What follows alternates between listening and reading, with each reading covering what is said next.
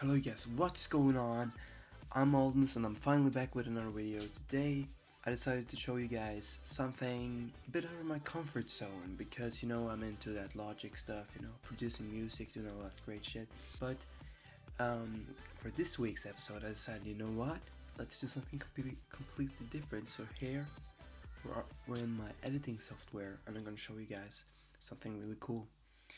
And in movies, right, they have a sort of different type of aspect ratio.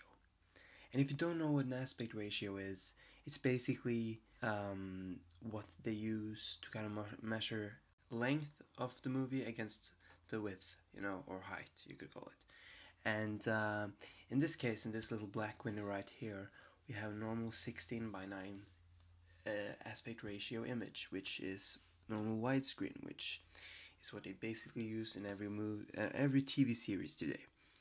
However, in movies they use something completely different called ultra wide or cinemascope or whatever. It's a lot of different stuff, but we could call it for what the aspect ratio that the ultra wide monitors is using, and it's the 21:9 ratio. So it has the same height, but it has more length, and that means it gets wider, of course. And when you're making a movie in Final Cut Pro, and to make it more professional, it looks cool when you put black bars on top and the bottom. What people usually do is they add an effect called letterboxing, and it's an effect you can find. Let's see if I can find it real quick. It's this one right here. Okay, I don't have anything to add it into, but what basically happens is you can change the offset and you can change the amount, and you can get it to sort of look like a movie. However, when you export a file, it will still be a 16:9 file, so normal widescreen but not ultra widescreen file. So people on their widescreen monitors won't be able to watch the content in with their full screen. They will just get like a box, which looks really dumb and bad. However, today, guys, I'm going to show you how we can do this cool cinema black bars effect and still get the people with the ultra wide monitors to watch it how it's supposed to be watched. And the first thing we're going to do is we're going to open a project right here. And now we come to the important part of the video, which is to make this custom. So we're just gonna make it custom right now, and you can put a couple of different resolutions. Today we're gonna go with 34 by 1440, and you can use basically whichever resolution they use on the ultra wide monitors, because that's basically a movie aspect ratio.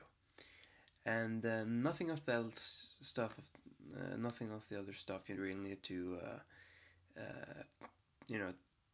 fix with. This is like the most important. If you're good in this software, obviously do whatever you want to, but then you probably won't be watching this video anyway. So when you've done that, you just want to click OK, yeah, and then boom, we got ourselves another project like that. And you can see that the whole viewer window here is really wide, and that means we have done that part of the video. So all we need to do now is to find a little sample video which I can show everything with you guys. So I will be back in a second with the video. Alright, so now I got the video here, and what's kind of bad about this video actually is that I've already done like black bars on it, I think, because if you look around here, this is a little bad Call of Duty edit, by the way. It looks pretty bad, but it kind of worked. But here you can actually already see these kind of bars. You guys got the audio. That's very nice. But anyways, I'm not recording with the audio today because I was kind of lazy and just wanted to record this video fast and easy.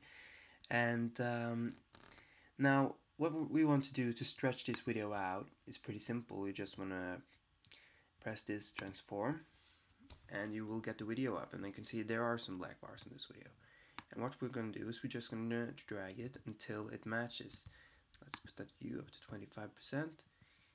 Let's see if it fits exactly how it's supposed to fit. And now, if we go into video, I think I should be on no sound right now.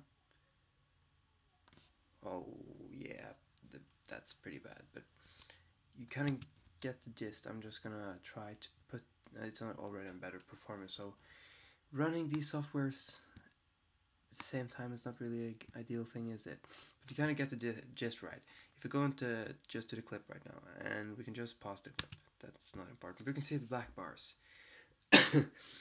And you know, that's basically what you have to do.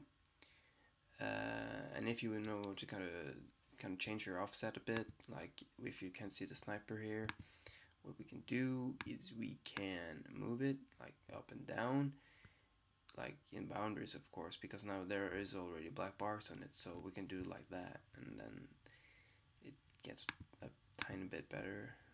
And yeah.